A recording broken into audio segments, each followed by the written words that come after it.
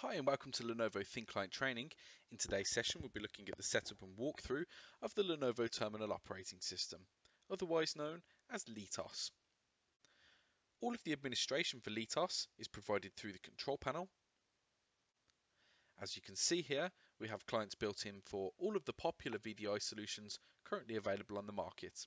This includes Citrix ICA, remote desktop support, VMware Horizon View support, and a XenApp View client for connections to storefront-based servers. We also have included a Firefox web browser for support for web-based applications. To create one of these connections, simply select the one that you want to create, select Add, and give the connection a name. In this window, we'll need to specify our server properties to connect to this desktop, including a server address, a username, and a domain.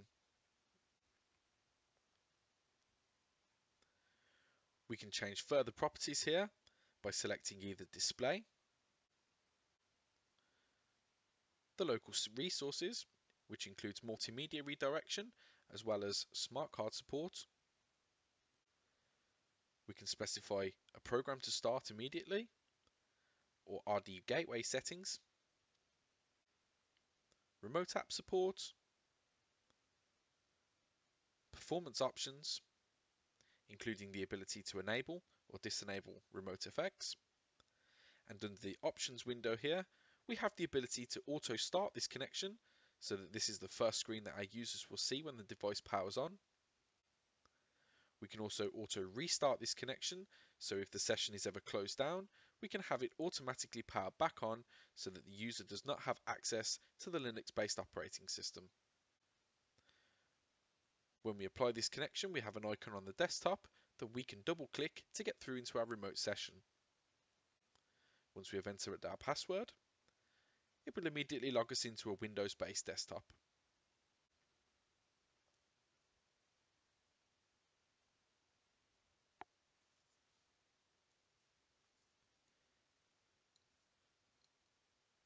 To show this process further, we can create a Firefox web browser connection. Again, we add and give the connection a name. Here we can specify our starting URL. This can be a web page, or in fact, the starting point for our Citrix DDC. Again, we can automatically start this connection on the device booting or auto restart. Specify proxy settings. We can enable kiosk mode quite easily, and we can enable or disable certain features of the browser depending on our setup. Under advanced options here, we have the ability to specify JavaScript or pop-up blocker. Again, we have an icon on the desktop to connect through into this session. Under the system settings, we have some appearance options. We can change the display resolution. We can set the screen blanking or the orientation of the display that we're connected to. Under input and time, we can change the system locale. We can also change the keyboard input language,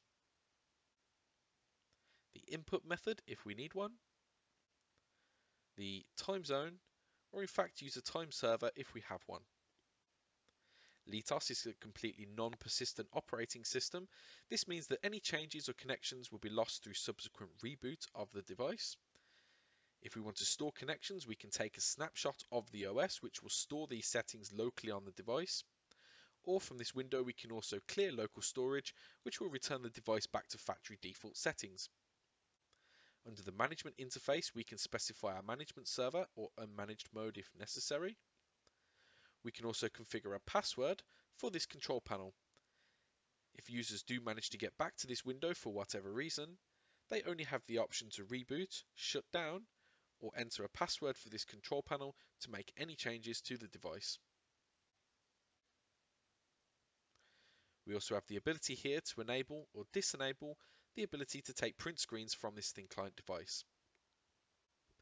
Under network options, we can change here the host name of the device. We can specify a wired or wireless connection if you have the option available, or 802.1x support.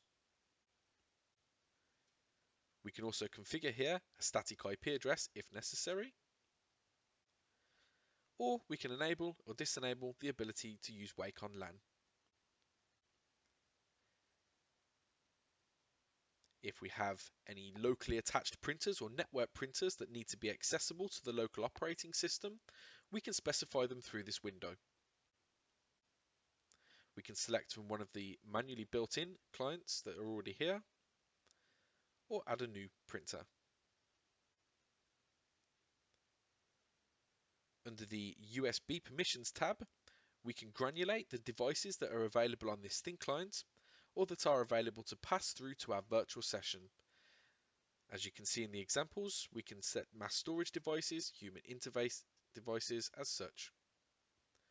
From the control panel, we can also specify to use software packages. These are customization packages that we can use on the operating system to modify any portion of the OS through FTP or HTTP location.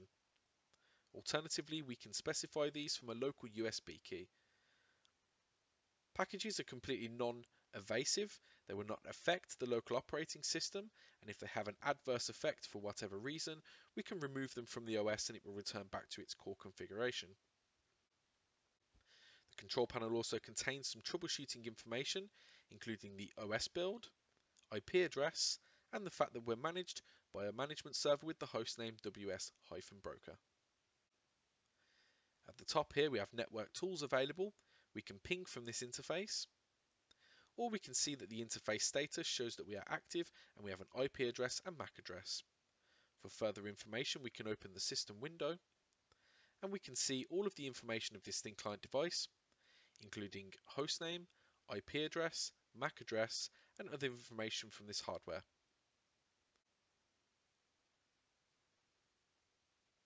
This concludes the LeTOS overview. Thank you very much.